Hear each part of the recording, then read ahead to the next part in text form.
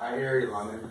You could have. I mean, the tank smell is strong. Why did you forgave me today? Why did you have to keep going? But you should have just gotten up. We got a fist fight over this. You shouldn't have got. You should have just got up and washed your hands with soap. Yeah, but you got the fist fight. You're the one hitting me. All right. That shit's the tank smell, that cheese shit smell. It's like behind the nutsack, the sweat. It stays. It lingers on the skin. Okay, what do you think? What do you think?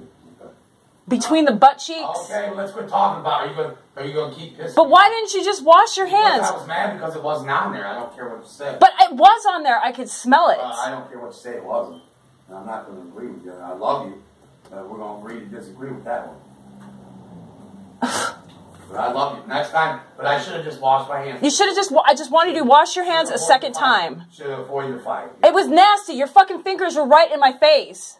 Well, I thought they were complete. I couldn't. I could smell it. Come out of the soap and water. They just came out. Yeah, but sometimes you got to wash more than once, twice. I probably washed them two or three times before I came in here. No, you didn't.